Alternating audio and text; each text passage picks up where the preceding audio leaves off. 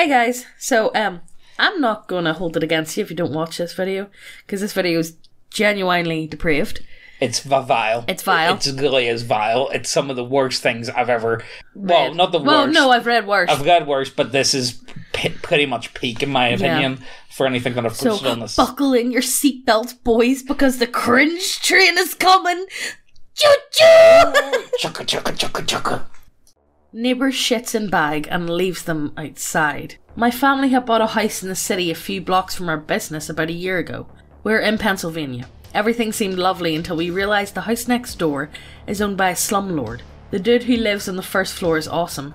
The second floor is a mess. The original second floor tenant was an older woman who seemed nice enough. She ended up passing away due to an overdose. The next person to move in is a train wreck. He's so wasted all the time that he continuously falls up and down the stairs, which is fine, it doesn't bother me. Weirdly enough, the worst part about him is that there's always a waft of shit smell coming from his house and yard. Yesterday he puts a white trash bag full of human shit out on his front porch. You can clearly see the shit through the bag. What? Today, I don't even want to know. Today it's swarming with flies and smells horrid. I have 2 small children and I'm worried about this being some kind of health hazard. We can't sit in our patio without smelling and seeing this dude's mess. I also loathe flies. Is there anything I can do aside from setting up a fly deterrent around my house and lighting candles? Honestly, like, this is why you just don't live in cities. No. I couldn't live in cities. I couldn't live in a city. I couldn't... Just knowing that people like this... live in a city in America. You know, what upsets me the most is, finally people like this do exist. Yeah. The population's too dense. And this, that's what gets me the most. This isn't even like one of those bullshit made-up ones. Everyone stood up and clapped. Oh, no, this is fully true. I believe this. I believe this. And that's what makes it sad. Yes. Next So, yeah, let's get into the next one, will we? These fucking titles. Ejaculated on my grandmother's face. Why are people like this? That's got to be one of the worst sins I've ever came across. One night when I was 13 or 14 years old, my grandmother had came to visit us. She slept in my bed and I slept on the couch. At this point in my life, pretty much every night I would wait for everyone to go to sleep and then I would jack off. Even though I was on the couch, I still decided to do it. For some reason, in my horned up state, I got really turned on by the idea of ejaculating on my grandmother's face. How does this come to mind? Why does that turn you on? No, Why? How do you even imagine this? How do you think, like, yeah, I'm gonna fucking chase Oh my god. No. Like, I know, like, teen boys are bad, but, I know. Jesus Christ, leave Granny alone. I know they're wank machines, but, like, you know... Leave Granny alone. Jesus. So without really thinking, I went into the room, and while she was still asleep, I quietly jacked off next to her and then finished on her cheek/neck area. Oh. After I finished, I left as quickly and as quietly as I could and went back to the lounge room. I have no idea if she knows what I did. This happened a decade ago and I still hate myself every time I think about it. Good, you should. I don't know what I was thinking. Yeah, you should fucking hate yourself. Poor Granny. That's vile. That's really bad. I think this has got to be this is the worst kimmer we've ever... That is so bad. That is so bad. I wish I could have more words to actually talk about this. Yeah. But I really don't, because... I have nothing to compare it to. There's nothing to compare it to. The only other thing I can compare it to is, like, when we do shit like this, like kimmer stuff, it's normally just people getting carried away. They're like, oh yeah, you're gonna fucking enjoy what I enjoy, and I'm gonna sit there and I'm gonna make you watch it. But this is depraved. This is fucking beyond depraved. Next post. Yeah, let's just keep going. The bull is HIV positive. I've been rock hard since I found out. I talked to my wife and she promised that she'd always be wearing a condom. That he'd always be wearing a condom? My wife? Yeah, sure. Look, wife is... Look where it comes from. Cuckold community. Oh, right. My wife is currently pregnant, and the idea that only a thin bit of latex prevents his supercharged, paused load from infecting my wife and her baby is the most erotic thing ever. Thoughts? Honestly, people like this should be no. They shouldn't be allowed into society at all. I could say an awful lot more, but I don't think I'd be allowed on YouTube for any longer. I think this is honestly one of the most depraved and disgusting things. It is. I wish I could unhear it. Yeah, that is horrendous. There's not many times in my life, I'm speechless. But holy good shit. I don't know, guys. What is it that makes... There's a lot of silence in this video because I don't even know what to say. I don't know how to comprehend it. What brings someone to this point? What brings someone that this is how they... want their lives to be? That, you know what's good? What? I'm gonna let a guy with HIV fuck my pregnant wife. Well, she's just as bad. Well, obviously, if she's letting it happen. I've got no words.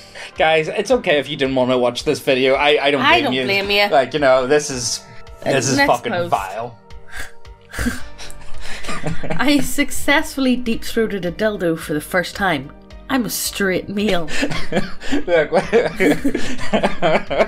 So look, that's fine. Look, this is also, be honest with you. See this? This is actually nothing on the other. No, this is absolutely nothing. This is actually bad. It's like, see if you want to. You can do whatever the fuck you like with that. Are you curious? Do it. Who cares? Like, So a few weeks ago, I ordered a dildo on Amazon to use on my girlfriend. I really wasn't quite sure what to expect, and when it showed up, it was a lot more wiggly than I expected, so I had a lot of fun waving it around. After I did that for a bit and tried and failed to do a bottle flip style thing to have it suction on the counter. Oh, it's like one of those ones where you see the videos where boys like fucking up the wall. Yeah. I got to wondering how far I could take it in my mouth. Girls do it all the time. It couldn't be that hard. Haha. Haha, in brackets. In brackets. Okay. Yeah, I get you. Don't you worry. I was quite disappointed in the results, like 3 or 4 inches. I told my girlfriend about it and she thought it was funny, then tried herself and only made it an inch or 2 further than I could. For some reason, this sparked my competitive side. Couple goals. For the past few weeks, I've been brushing my tongue every day, moving a bit further back each time. About an hour ago, I decided to try it out again and see if I could actually deep throat this dildo to a respectable degree. And I took the entire thing.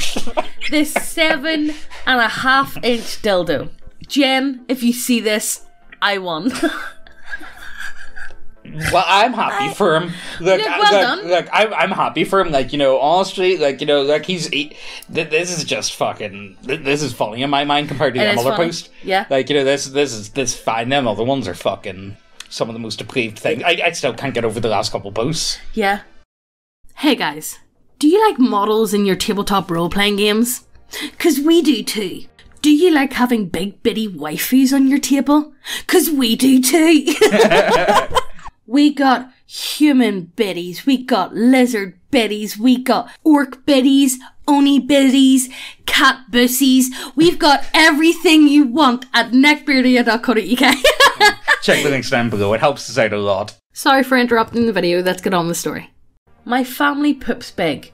Maybe it's genetic, maybe it's our diet, but everyone births giant logs of crap. If anyone has laid a mega poop, you know that sometimes it won't flush. It lays across the hole in the bottom of the bowl, and the vortex of draining water merely gives it a spin as it mocks you. Growing up, this was a common enough occurrence that our family had a poop knife. It was an old rusty kitchen knife that hung on a nail in the laundry room, only to be used for that purpose. It was normal to walk through the hallway and have someone call out, "Hey, can you get me the poop knife?" I thought it was a standard kit. You have your plunger, your toilet brush, and your poop knife. Fast forward to 22. It's been a day or two between poops and I'm over at a friend's house. My friend was the local dealer and always had guests over. Because you can't buy weed without sitting on your ass and sampling it for an hour, I excuse myself and lay a gigantic turd. I look down and see that it's sideways one. Oh no. So I crack the door and call out for my friend. He arrives and I ask him for his poop knife. My what? Your poop knife, I say. I need to use it, please. What the fuck is a poop knife? Obviously he has one, but maybe he calls it by a more delicate name. A fecal cleaver? No, I need to that's a fucking magic item right there. The fecal cleaver. A fecal cleaver? A dung divider? A guano glaive? I explain what it is that I want and why I want it. He starts giggling, then laughing. Then lots of people start laughing. It turns out the music stopped and everyone heard my pleas through the door. It also turns out that not one of them had a poop knife. It was just my fucked up family with their fucked up bowels. Fuck my life. I told this to my wife last night, who was amused and horrified at the same time. It turns out she did not know what a poop knife was and had been using the old rusty knife hanging in the utility closet as a basic utility knife. Thankfully she didn't cook with it, but used it to open Amazon boxes. She'll be getting her own utility knife now. Edit. Common question. Why was this not in the bathroom instead of the laundry room? Answer. We only had one poop knife and the laundry room was central to all 3 rooms. I have no idea why we didn't have 3 poop knives. All I know is that we didn't. We had the one. Possibly because my father was notoriously cheap about the weirdest things. So yes, we shared our poop knife. I mean, like, okay, if there's one way to end the video, I think that's actually, I feel better now. Yeah. I actually feel like that was a nice, I like that. That was almost wholesome in a sense. That was compared to the other ones. Compared to the other ones, that was almost fucking The poop wholesome. knife was wholesome. I mean, like, yeah, it's bizarre. It's weird. Bizarre as fuck, but like, look, family bonding. I've never experienced the need personally for Neither me. have I. Have any of you guys Ever experienced the need? You know what makes me think about it? It's like, how did this first come into being? Like, how big was the shit? How big? Yeah. No, right. Okay, was it like the width of your arm? No, so the shit must have come about, right? And they must have thought, how do I get this away? And the thought that comes to mind is like, let's fucking chop that shit up. Literally chop that shit up. Like, well, obviously it's too big. We need to make it into smaller pieces. we need a quarter of that shit at least. What do? Do you have to wipe it down after? How do you just use toilet roll? Or do you just let the water run over it as you flush? So what would you guys say would be the worst video or the worst story? I would say the cuckold one is... No, I would say the grandmother. The grandmother is fucking depraved as well. Mm-hmm. Both of them are genuinely dreadful. Yeah. What would you guys say? And is this something that you guys want to experience more of? Because I don't think I want to. I don't think I want to. If but you want it, it's the internet. There's plenty of stories. There's plenty more stories like this. It was just, you know what it was? It's because we haven't done like a Sonic Cheese style video or, you know, like a just cringe video in a while. And I've had these threads sitting there for... Yeah. And hey, it's the weekend. Let's cringe together. Yeah, exactly. So look, I don't blame you if none of you guys watched it. Because like, I would have clicked off personally if I was you. But look, as you guys know, this video is most definitely not monetized. Yes, so if you check out the links. Check out the links. It does help us out a lot. It does get us do more videos like this, you know. Because, you know, I like doing stuff like this. A bit different from time to time. If I like doing it or not. Depends on how bad the story is, to be honest with you. Hit subscribe as well. And hit the notification bell so you get notified every time we post. Check all the links down below. Check all the links. Facebook, Instagram. All that good shit. And we'll see you in the next video. Bye. All those moments will be lost in time.